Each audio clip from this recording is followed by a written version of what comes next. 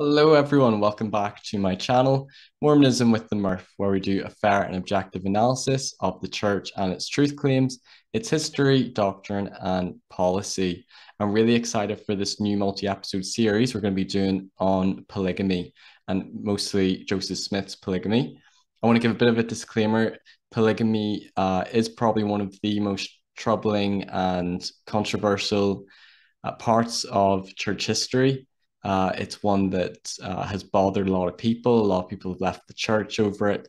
It was a big factor in my faith crisis. But it's something I think that's really important for people to be aware of. It's a part of our history and it's important to have understanding. I just want to reiterate that the purposes of my video and of this channel, it's not to attack the church, it's not to try to destroy or weaken anyone's faith. Neither is it to try to persuade people the church is true or to be an apologist. I want to try to present the evidence, the history, the sources. Let's look at what critics have to say. Let's look at what faithful historians and apologists have to say. You come to your own conclusion. I believe in being fair at looking at the evidence. I'm not going to hold back anything, even if it's not faith promoting or even if it reflects badly on Joseph Smith. The information is out there, and I think it's important to go through it. So with that said, I'm going to go through the topics that we're going to cover with Joseph Smith's polygamy. There will be quite a few. In this first episode, it's just going to be a bit of an introduction. We're going to look at the church's LDS Gospel Topics essay. If you don't know much about polygamy, I didn't really know anything about it until I was 22. I knew about D&C 132. I knew the church practiced polygamy in Utah. I didn't know Joseph Smith was a polygamist or any of the details. A funny story on my mission, this would have been, I was probably out about a year in Canada, and we had a neighbor who was this old, nice British lady. And, we would have talked to her, now and again. And we never really shared the gospel with her. And I felt, we really should. And I felt prompted, to talk to her about the Book of Mormon and about Joseph Smith. And her response was one that was very hostile. She was quite rude and insulting about Joseph Smith. And one of the specific things she said is that he was not a righteous man. He was going around and sleeping with loads of women. And I remember feeling really offended and like, how can you say that about Joseph Smith? And I kind of like rebuked her and like testified that he's a prophet of God. And I felt really like offended and annoyed about it. But it wasn't until I came home, till I went through my research and my faith crisis, did I learn actually about Joseph Smith's polygamy. And some of it is really, really troubling. In another episode, we're going to be looking at Fanny Alger, who was considered to be one of Joseph's first plural wives. Critics think that it was an adulterous affair, but we'll have a look at the documents. We're going to be looking at the sealing power and Doctrine and Covenant 101. We're going to be looking at the accounts of the angel and the drawn sword that apparently Joseph was telling to associates and wives that he was being commanded to practice and restore polygamy, or else he would lose the priesthood and be killed. We're going to be looking at the marriages to other men's wives. So these were women who had living legal husbands, both members of the church and not members of the church. This is known as polyandry. We'll be looking at some of the wives of Joseph Smith that were teenage girls as young as 14 and their relationships. We're going to be looking at, were there sexual relations or were they just eternity sealings? We're going to be looking at Emma Smith, Joseph Smith's first wife, and Doctrine and Covenants 132. We're going to be looking at what it has said in the doctrine in that revelation, the things specifically to Emma and Joseph, some of the threats in there, and how we can make sense of it. We're going to be looking at the public denial. So Joseph Smith publicly denied that he practiced polygamy. And we're going to be looking at also some of the accusations made against Joseph Smith by certain people like John C. Bennett, Sarah Pratt, William and Jane Law, and the Nauvoo expositor. We're also going to be looking at polygamy in Utah under Brigham Young, John Taylor, up until the manifesto by Wilford Woodruff in 1890. We're going to be looking at, is polygamy doctrinal? And then I will be sharing my concluding thoughts. So it's going to be quite a long series. So I want to start off. So polygamy, if you don't know what it is, it's the practice where one man can be married to at least two or more wives at one point. Polygamy is found in the Old Testament. Many of the prophets, such as Abraham, Isaac, Jacob, Moses, David, Solomon, they were all polygamists. They had plural wives. In D&C 132, a revelation was given. Indian C 132, a revelation was given to Joseph Smith, and he claimed to restore the practice and that he married many plural wives. In the LDS Gospel Topics essay, it acknowledges the history of Joseph Smith's history of practicing polygamy. So let's read from the Church's Gospel Topics essay. I'll put the link in the description. After receiving a revelation commanding him to practice plural marriage, Joseph Smith married multiple wives and introduced the practice to close associates. This principle was among the most challenging aspects of the Restoration for Joseph personally and for other church members. Plural marriage tested faith and provoked controversy and opposition. Few Latter-day Saints initially welcomed the restoration of a biblical practice entirely foreign to their sensibilities, but many later testified of powerful spiritual experiences that helped them overcome their hesitation and gave them courage to accept this practice. So they're saying that Joseph Smith, he was commanded to restore the practice, that he introduced it to some close associates. Many people struggle with it, obviously, in particular, many of the wives, particularly young girls. But some people did later claim that they received a spiritual manifestation or an experience confirming to them that plural marriage was of God. Although the Lord commanded the adoption and the later cessation or ending of plural marriage in the latter days, he did not give exact instructions on how to obey the commandment. Now, I know a critic would push back and say, well, Doctrine and Covenants 132 gives the instructions on how to obey the commandments, and that's some of the ways that Joseph Smith went about practicing, such as keeping it hidden from his first wife or marrying other men's wives, was him not following the instructions given. Significant social and cultural changes often include misunderstandings and difficulties. Church leaders and members experienced these challenges as they heeded the command to practice plural marriage, and again, later as they worked to discontinue it after church president Wilford Woodruff issued an inspired statement known as the Manifesto in 1890, which led to the end of plural marriage in the church. Through it all, church leaders and members sought to follow God's will. Polygamy was restored and then polygamy was stopped. Now, I know a critic would say that Wilford Woodruff, although they're stating it as an inspired statement, they would see it that President Woodruff really gave in to the pressure from society, the pressure from the law, because polygamy was illegal in Utah during that period, and the church was really threatened that their leaders would go to prison and they would lose the temples if they didn't stop the practice. So critics would really see it as, well, was God's work, was this doctrine restored? It was stopped by men. And we'll look at that more in the episode where we look at Utah polygamy and the manifesto. The Gospel Topic essay continues, saying that most of those sealed to Joseph Smith were between the ages of 20 and 40 years of age at the time of their sealing. The oldest, Fanny Young, was 56 years old. The youngest was Helen Mar Kimball, a daughter of Joseph's close associate, Heber C. Kimball, who was sealed to Joseph several months before her 15th birthday. So she was 14 years old. Marriage at such an age, inappropriate by today's standards, was legal in that era with parental permission. Marriage at such an age, inappropriate by today's standard, was legal, and some women married in their mid-teens. Helen Mar Kimball spoke of her sealing to Joseph as being for eternity alone, suggesting that the relationship did not involve sexual relations. Now, I know Brian Hales would say, although it was legal, it definitely wasn't common, and it was eyebrow raising. I've heard him say on multiple occasions. After Joseph's death, Helen remarried and became an articulate defender of him and a plural marriage. Following his marriage to Louisa Beeman, and before he married other single women, Joseph Smith was sealed to a number of women who were already married. Neither these women nor Joseph explained much about these sealings, though several women said they were for eternity alone. Other women left no records, making it unknown whether their sealings were for time and eternity or were for eternity alone. Now, I will give this disclaimer about polygamy. Joseph didn't leave any first-hand records.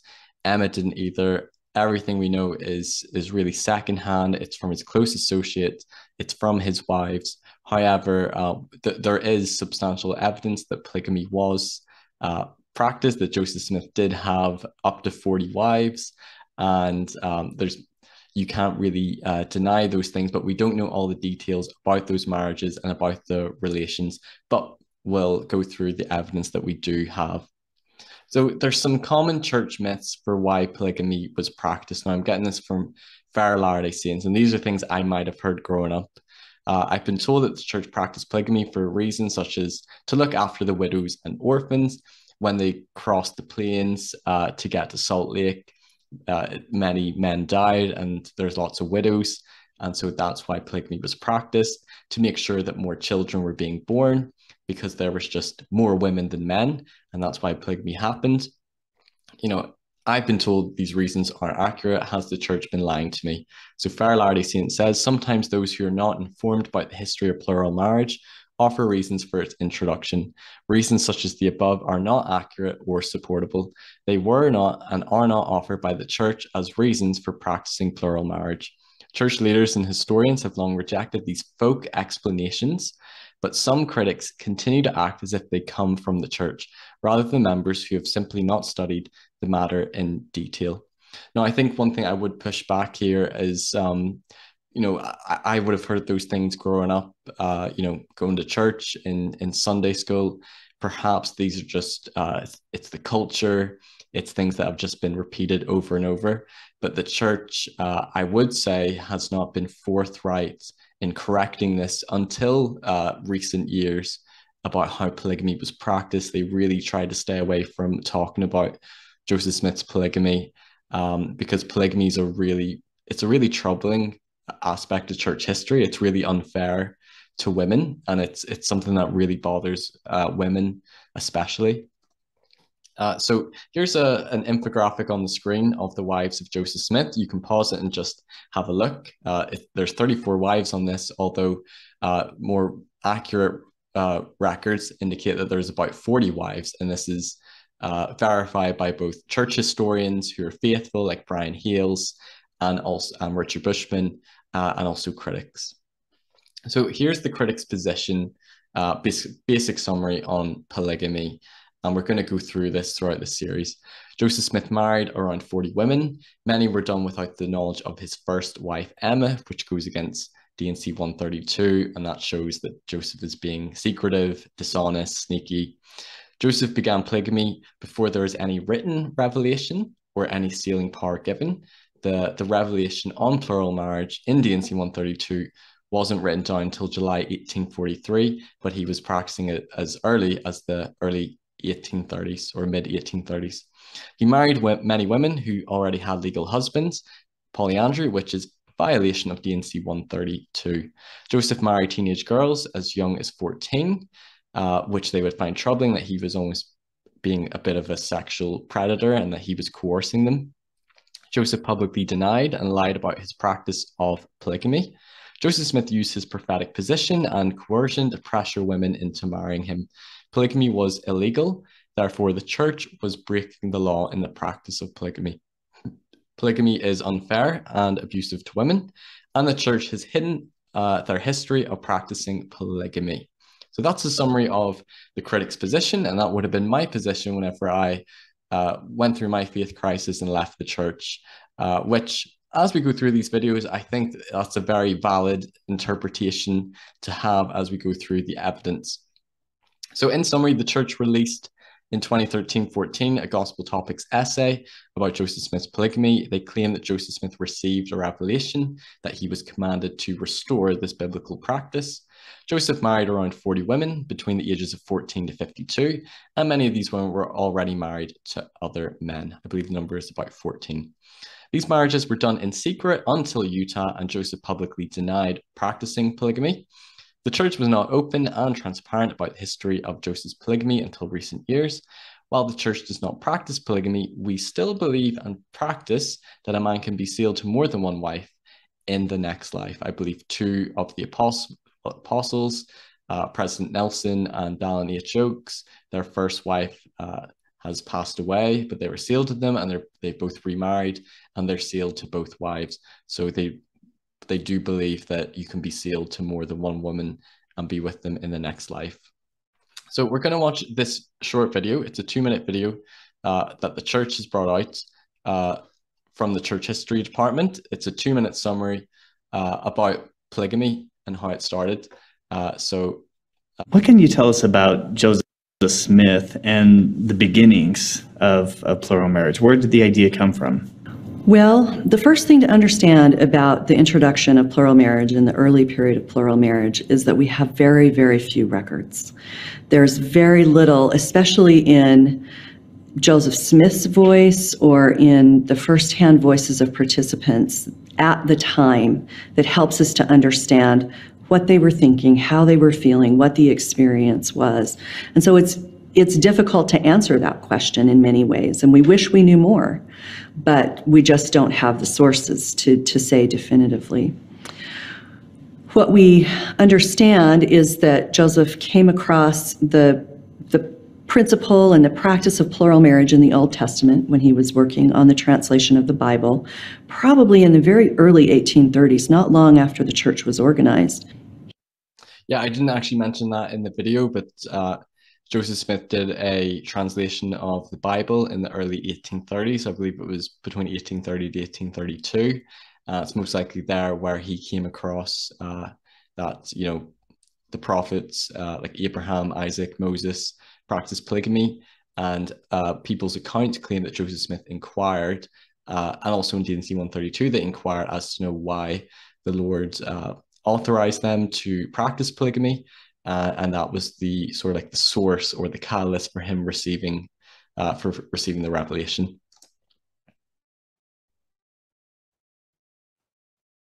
He began introducing the practice of plural marriage when the saints were in Nauvoo, and he said that he had been commanded multiple times that it was time for that practice to be implemented and restored among the Latter-day Saints. As Joseph Smith is teaching this practice of plural marriage, how do people react?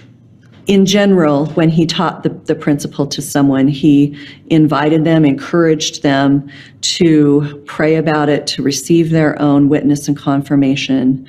And while most of the people who he taught plural marriage to during this period initially were very shocked and maybe even resistant, we also have many accounts of men and women receiving manifestations, receiving testimonies for themselves that this was something that they should do. So it's introduced confidentially, and Joseph invites people to seek their own spiritual confirmation before entering the practice. Yes. Over time, many people have associated plural marriage more with Brigham Young, the church's second prophet, than with Joseph Smith. Why is that?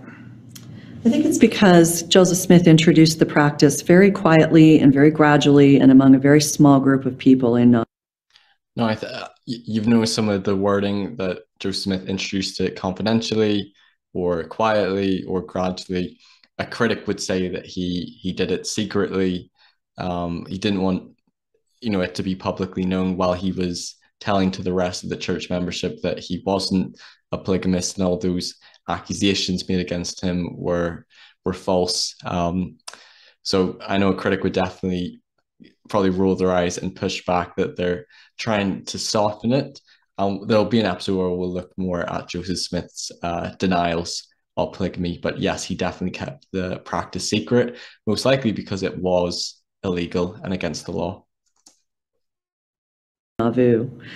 And it wasn't until the Saints got to Utah that Brigham Young publicly announced and acknowledged the practice of polygamy. And from there, it became a nationally known and controversial practice that was associated with the Mormons in Utah. Okay. So that really sums up my video today. If you want to find out more about Joseph Smith's polygamy, I would recommend going on to josephsmithpolygamy.org by Brian and Laura Hale. They're very transparent. They have all the history there, documentation about Joseph. What can you tell us about? So I would definitely recommend watching that. You could also go on Your Polygamy by Lindsay Hanson Park. That's really good as well. On the next video, we're going to be looking at Fanny Alger, who was one of Joseph Smith's his first plural wife. We're going to be looking at who she was, their relationship. Was it a marriage or was it an affair? We're just going to look at the documents on that one. So that'll be a good video. If you've enjoyed this, please like, share, and subscribe. You can support me by donating to my personal PayPal account, stephen.murphy1996@outlook.com. If you want to keep this content going. I'm dedicating a lot of free time to do this. You can also get in touch with me. Please give me comments and feedback to my videos. You can follow my Facebook page, Mormonism with the Murph, with new updates on my videos. And you can also send me personal email as well. Thank you so much for watching this video, and I will see you on the next one. Take care, everybody. Bye-bye.